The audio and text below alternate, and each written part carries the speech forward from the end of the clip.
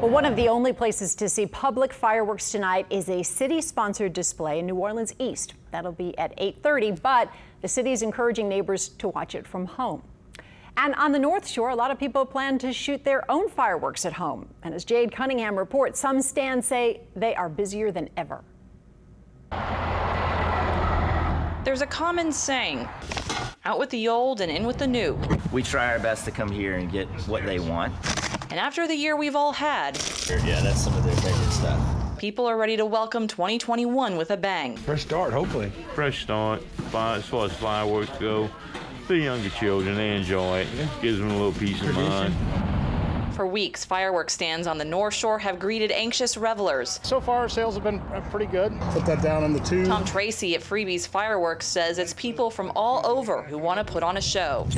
We have noticed quite a few more people come in that want to do their own. They're wore out from this whole thing and just need some joy here.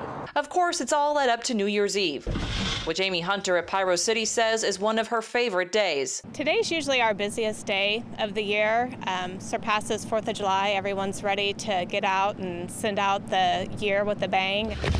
They're excellent bags. We've definitely been busier this year than in years past. So there's missiles and fountains over here. So as we say goodbye to 2020, It might be the perfect way just to blow something up, just to get rid of this year. Should we do some of these bad boys right here? whether it's with 5-inch black cats, festival balls, or something simple like firecrackers, Let's just do it one time. people are ready to count down Blow stuff up, buddy. what hopefully will be a much better year ahead. Say Happy New Year. Happy New Year. Jade Cunningham, Eyewitness News.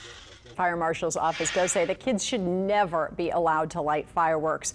That also goes for people who might be impaired. And be sure to wet down your fireworks before you throw them away.